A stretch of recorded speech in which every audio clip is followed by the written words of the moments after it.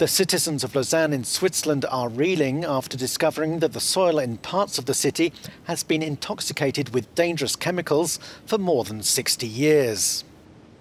The earth was polluted with dioxins from a waste incinerator from 1958 to 1982, when new environmental norms were introduced, contaminating an area of nearly 20 square kilometres.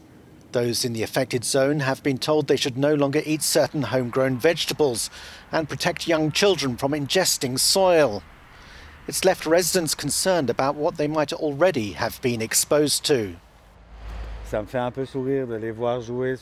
It makes me smile a little when I see kids playing in the permitted area with something right next to it saying that you mustn't, says this local. There are some who've grown vegetables in their garden for years, and then we tell them no marrows, no cucumbers. It obviously raises questions for them.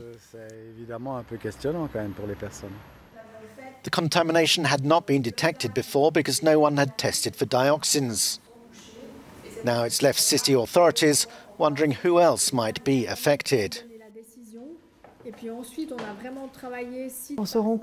We realise it is indeed a big problem today in Lausanne, says this member of the city council, but it raises the question about all other cities that had incineration plants at that time.